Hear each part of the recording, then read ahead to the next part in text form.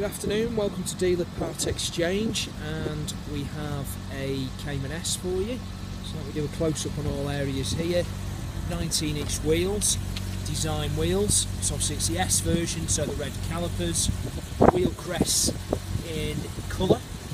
Rusty nuts as usual, so common feature at this model year. And let's have a little walk round. Car's covered 44,000 miles.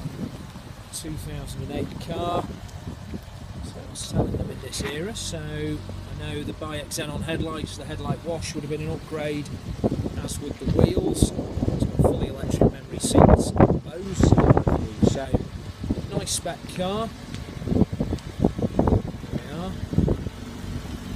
Trying to dodge the rain actually to film this. Tiny little bit of a mark on that door, do allow for some soft prep as always. So going a little bit milky there, but they're not massive money to change really. I know they're 50 quid or something. And again, rusty bolts there. Do a good walk around the car, reverse park assist.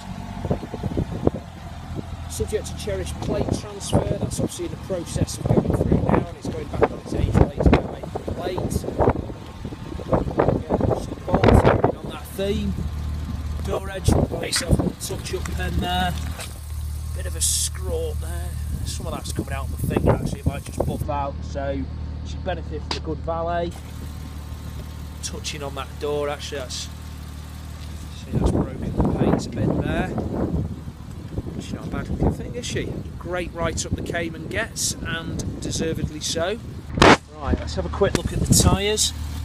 Obviously we don't guarantee them, but I just want to give you a flavour that there seems to be plenty of meat on them. The wheels seem to be in okay-ish condition. There's a little bit of corrosion there. Let's have a look at the back ones. Let's get inside the car actually. The heavens are about to open.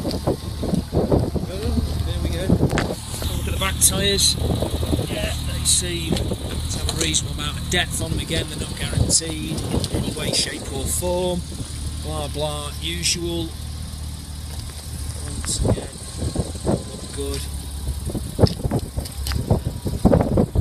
And wheels seem to be in bad nick actually, just need a good clean in and out, so you can't benefit from a good valet. That's better. It's starting to rain, so I'd rather be in here actually. Full leather interior folks, no less, so that's a factory upgrade. Leather to the dash, the doors, full smooth leather seats, load of history there, lots of receipts. I'll obviously dictate the service history shortly.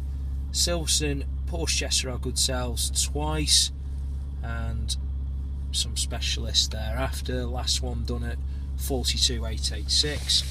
So it's fairly recently actually. Cars covered 44,982.